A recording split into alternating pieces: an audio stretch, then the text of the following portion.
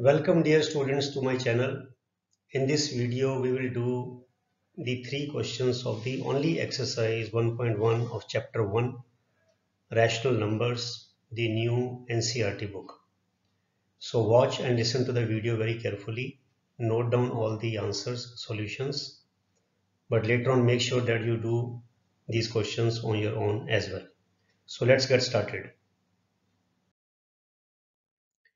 Question number 1, it has got three parts. The question says name the property under multiplication used in each of the following. So part 1 is minus 4 upon 5 into 1 is equal to 1 into minus 4 upon 5 is equal to minus 4 upon 5. So the answer is under the above multiplication, the property of 1 being the multiplicative identity for rational numbers is used. So dear students, remember that 1 is known as the multiplicative identity for rational numbers. And in the standard form we say that for any rational number a, 1 into a is equal to a into 1 is equal to a. So here in this question, a is minus 4 upon 5. In simple language we can say that if you multiply any number by 1, the value of that number remains unchanged. Its identity does not change. That is why it is known as multiplicative identity. So multiplication by number 1 does not change the value of any number. This is the property which is used under this multiplication. Part 2.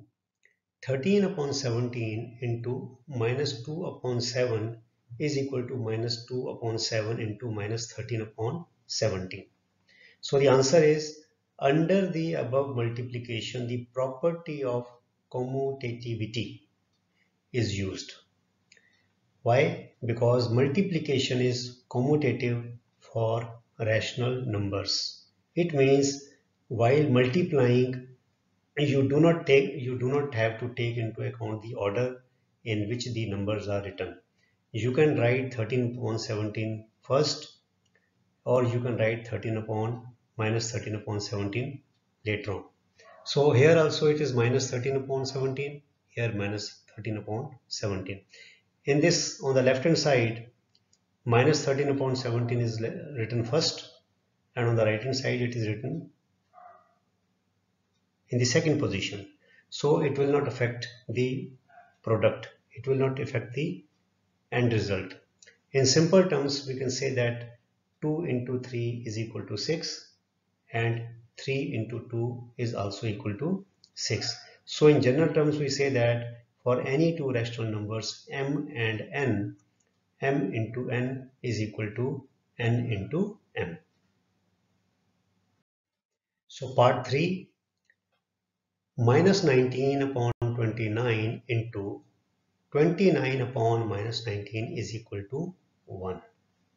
So the answer is under the above multiplication, the property of multiplicative inverse is used. For any two rational numbers m and n, m upon n into n upon m is equal to 1. In other words, these two numbers are reciprocal of each other or multiplicative inverses of each other. So whenever you multiply a number with its multiplicative inverse, the result is always 1. Always remember this. Now the last two questions. Question number 2 is tell what property allows you to compute 1 by 3 into bracket 6 into 4th by 3 bracket close as 1 by 3 into 6 within bracket into 4 by 3. So the answer is the property of associativity allows us to do the above computation. Multiplication is associative for rational numbers. For any three rational numbers a, b and c, a into within bracket b into c is equal to within bracket a into b into c.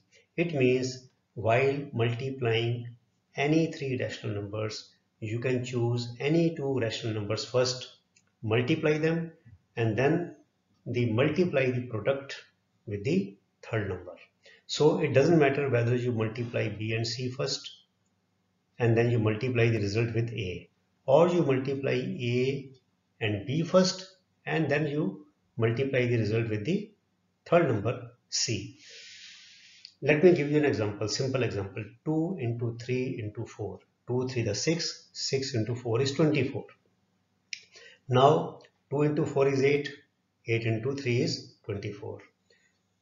3 into 4 is 12. 12 into 2 is 24. 2 into 3 is 6. 6 into 4 is 24. So out of 3, you can pick up any two numbers you wish to multiply first, and then you multiply the third number with the product. You will get the same result. This property is known as property of associativity. Third question and last question is fill in the blank. The product of two rational numbers is always answer is rational number. No matter whichever two rational numbers you take, when you multiply them, the result is always a rational number. Why?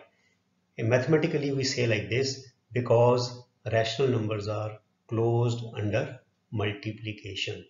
It means multiplication of two rational numbers always gives you a new rational number. So these were the only three questions of the only exercise 1.1 of chapter 1.1. So dear students, keep studying hard in a regular and disciplined manner, and goodbye till the next video. Thank you very much.